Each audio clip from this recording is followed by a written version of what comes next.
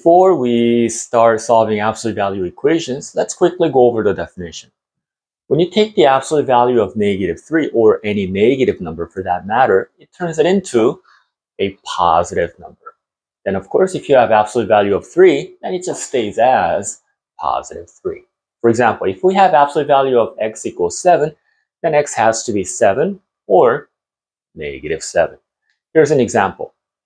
Absolute value of 2x minus 15 equals 11. So we're going to take care of the positive portion first. So we start by writing down 2x minus 15, what's in the absolute value sign, and we're going to set it equal positive 11. And if we solve this, we get x equals 13. Now we need to take care of the negative portion of the answer, where again, we're going to leave what's in the absolute value sign the way it is. However, the right side of the equal sign, we're going to change it into -11.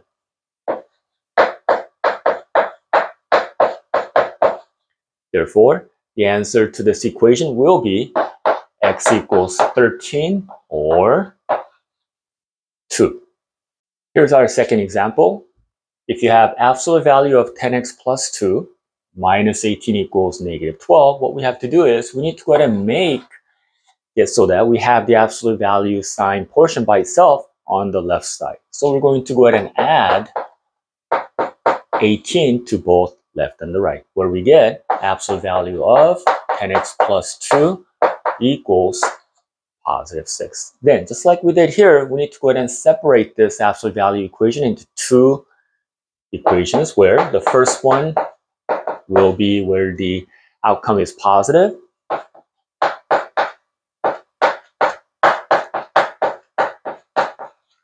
And then the second one will be, notice once again, we leave what's in the absolute value sign alone and change only what's on the other side, on the right side of the equation, into negative, where we get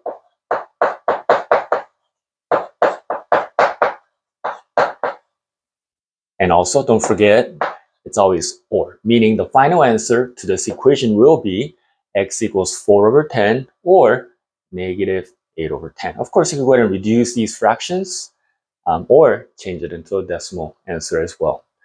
On that note, I'd like to make show you one more example. When you have absolute value of 10 minus 3x plus 5 equals 2, just like we did up here, we need to go ahead and make the absolute value portion by itself. So we're going to subtract 5 from the left and the right, where we get absolute value of 10 minus 3x equals -3. Here, if you weren't thinking about the question, you would just go ahead and separate it into two equations, one positive 3 and one -3. However, by definition, absolute value of anything must be always positive, meaning when you have absolute value of an equation equal a negative value, the answer to this equation is just simply no solution. There's no point or there's no reason to work this out any further, because even if you get an answer and then if you plug it into the original equation, it will not work. So once again, remember that when you have a negative answer or negative number on the right side of the equation, the answer will always be no solution. Now that we learned how to solve absolute value equations, let's take a look at absolute value inequalities. If we're given absolute value of x is less than 5, once again, we need to separate that into two inequalities. First is going to be x is less than 5. Notice it's written exactly the same without the absolute value sign. However, the second one, the 5 becomes -5, and more importantly, the less than sign turns into a greater than sign.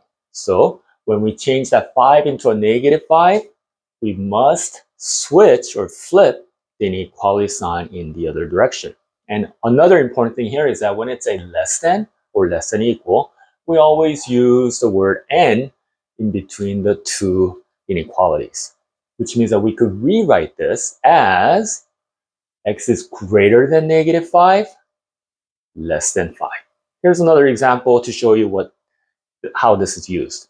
If we're given absolute value of 2x minus 3 is less than 11, then we'll start by saying 2x minus 3 is less than 11. So the first equation or first inequality is always the easy one. All you got to do is remove the inequality sign, where we get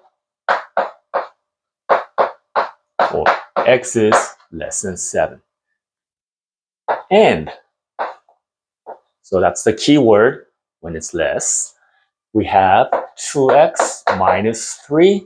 However, for the second inequality, instead of the less than sign, we have to use the greater than sign and make that 11 into negative 11. So we have